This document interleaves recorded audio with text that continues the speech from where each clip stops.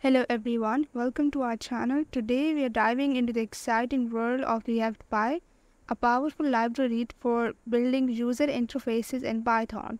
In this tutorial series, we will take you from the very basics to more advanced concepts. So whether you are a beginner or have some experience with React or Python, you are in the right place.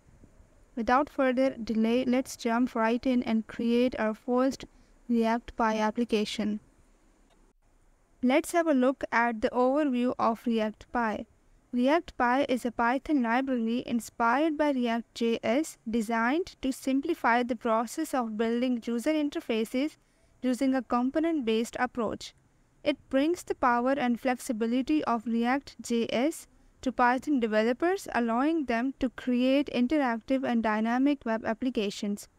At its core, Reactpy follows the philosophy of breaking down user interfaces into reusable components. These components are self-contained, encapsulating their own logic, state, and rendering. By composing these components together, developers can create complex user interfaces in a modular and maintainable way. Now, key components in Reactpy include: number 1, components. Components are the building blocks of Reactpy applications. They can be defined as either functional components or class-based components. Functional components are simpler and focused on rendering UI elements, while class-based components provide additional features like state and lifecycle methods. Number 2, Virtual Document Object Model. Reactpy incorporates a virtual document object model, which is a lightweight representation of the actual document object model. It allows Reactpy to efficiently update and re-render only the necessary parts of the user interface, resulting in improved performance and a smoother user experience. Number 3, JSX syntax. Reactpy leverages JSX JavaScript XML, a syntax extension that allows you to write HTML-like code within your Python components. This helps in expressing user interface elements, composing components, and seamlessly integrating JavaScript logic within your Python code base. Number 4, State Management. Reactpy provides an intuitive way to manage state within components. State represents the data that can change over time and affects how the component is rendered. By using hooks or class-based state, developers can easily handle and update component-specific data, making it straightforward to create interactive and dynamic applications. Number 5, Event Handling. Reactpy offers a declarative approach to handling events. Developers can bind event handlers to specific UI elements and define how the component should respond to user interactions. This simplifies the process of capturing and updating state based on user input. Point number 6, Routing. Reactpy provides routing capabilities to handle client-side navigation within your application. You can define routes, map them to specific components, and enable dynamic rendering based on the current URL. This enables the creation of single-page applications with multiple views. With benefits like code reusability, modularity, and performance optimization, Reactpy empowers Python developers to create modern and responsive web interfaces with ease. To get started, we will need to set up our development environment. Setting up the development environment refers to the process of configuring your computer system with the necessary tools, libraries, and dependencies required to develop and run Reactpy applications. This step is crucial to ensure a smooth and efficient development workflow. First, make sure you have Python installed on your system. You can download and install the latest version of Python from the official Python website. Next is the package manager. Choose a package manager like pip or conda to manage Python packages and dependencies.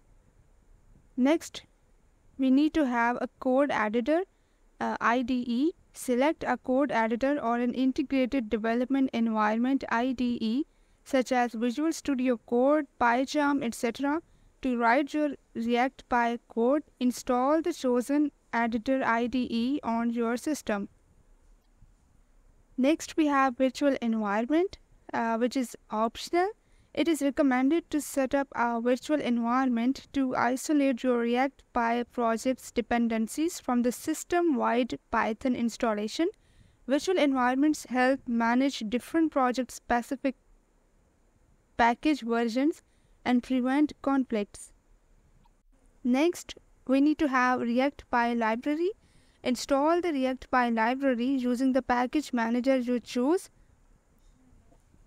I will show you its installation on Jupyter Notebook, Google Colab, and VS Code later in this tutorial.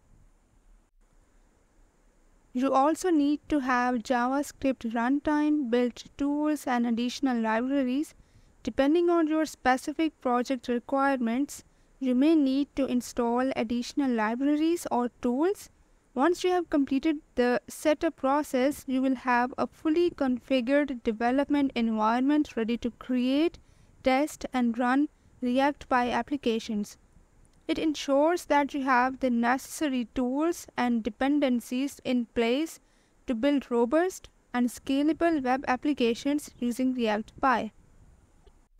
Now we will see how to install Reactpy on Jupyter Notebook, Google Colab, and VS Code.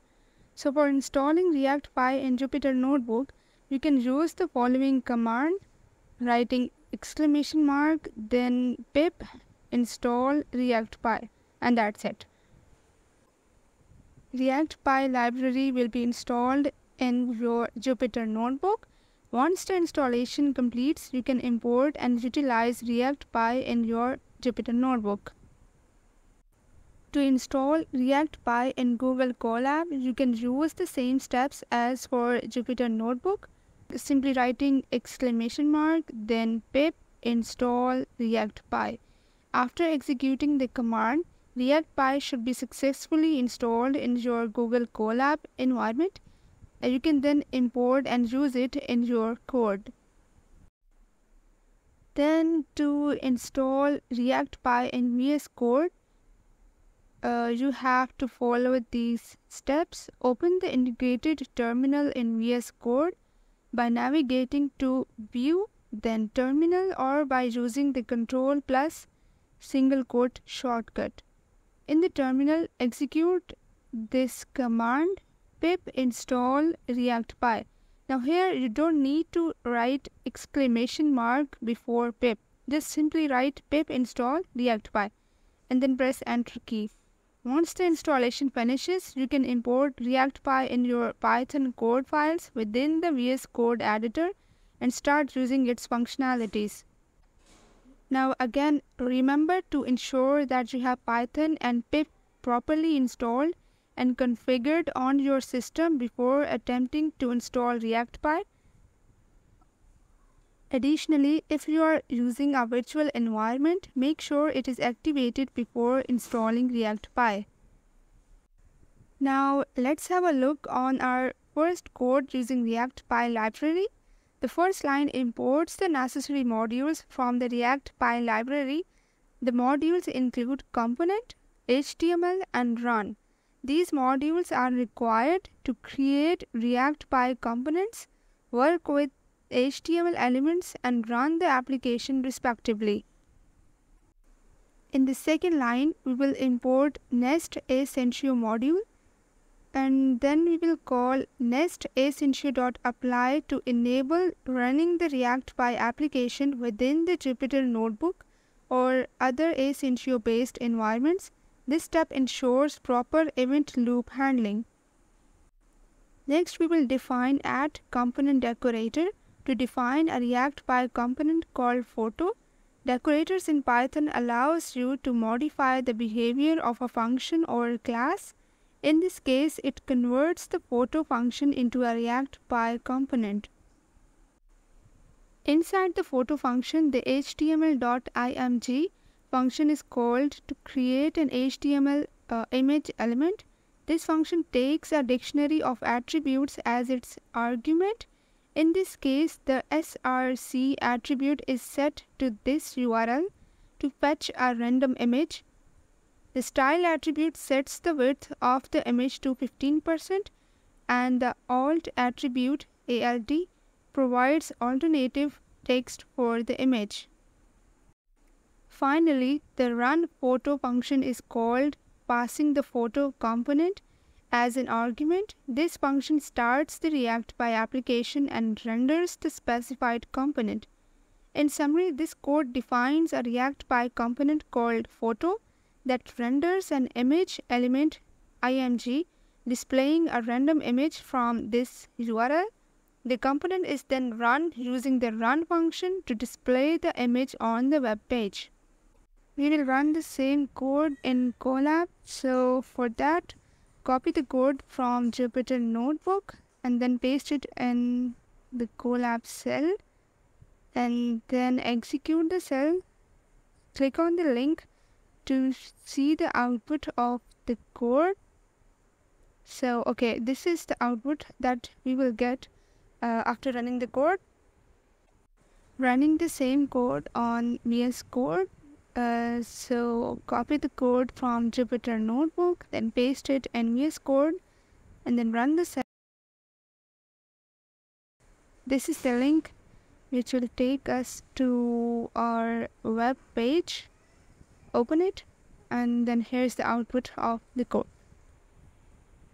So that's it for our first Reactpy tutorial. I hope you found this tutorial helpful and feel confident to continue exploring the world of Reactpy. Stay tuned for more exciting tutorials on advanced topics. Don't forget to like this video, subscribe to our channel for more content, and leave any questions or suggestions in the comment section below. Happy coding!